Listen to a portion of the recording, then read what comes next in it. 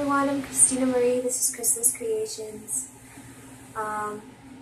If you're not already, please subscribe, like, share, comment below. It feels so good to be back. It feels like I have been gone for eternity. So where have I been? What have I been doing? Going crazy slowly. Not really, but kind of. So, where did I leave off in my story of life? So I came where I was supposed to be, with who I was supposed to be with, after really thinking that through the power of yoga, which I will go into in another video, another series of videos actually, and I don't mean yoga poses and yoga mats, I mean actual yoga. Everything should have been perfect. But the universe doesn't work that way, does it? Your twin is your mirror. And sometimes we think that we have solved a problem, or we have worked out a emotional issue, until it's brought up to us again. It's like a repressed memory stored in our subconscious. You don't think about it at the time, but sometimes it interferes with all the good stuff. And for the past few months, it has been getting rid of all bad stuff. But it's not necessarily bad, because there's beauty in destruction, and there's beauty in understanding.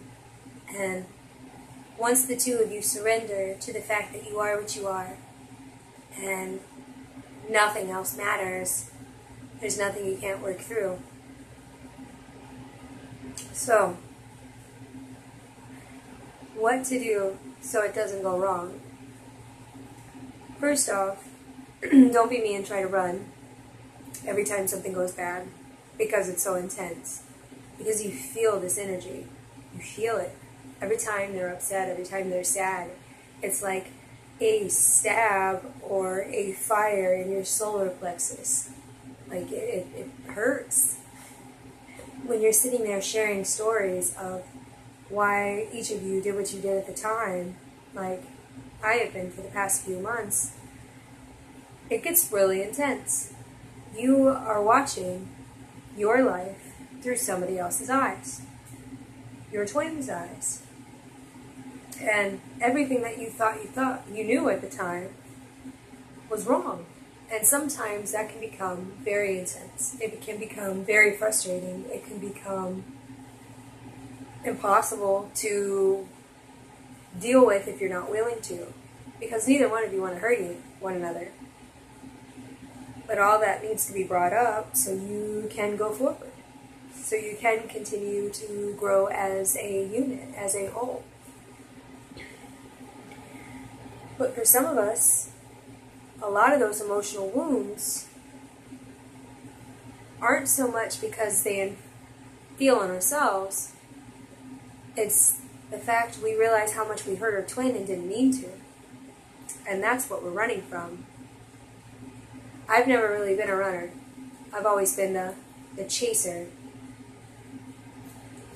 So for me to sit there for 2 years manifesting in my mind, being exactly where I am right this very minute, to ever want to run is kind of nonsense if you stop and you think about it. But why do we do it? We do it because of doubt.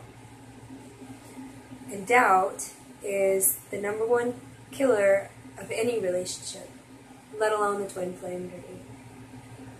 You see, when you doubt your twin, you doubt yourself. And you can't.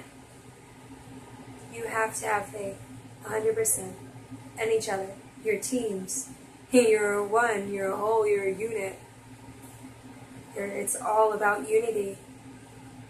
And yeah, that has its ups and its downs, just like any relationship.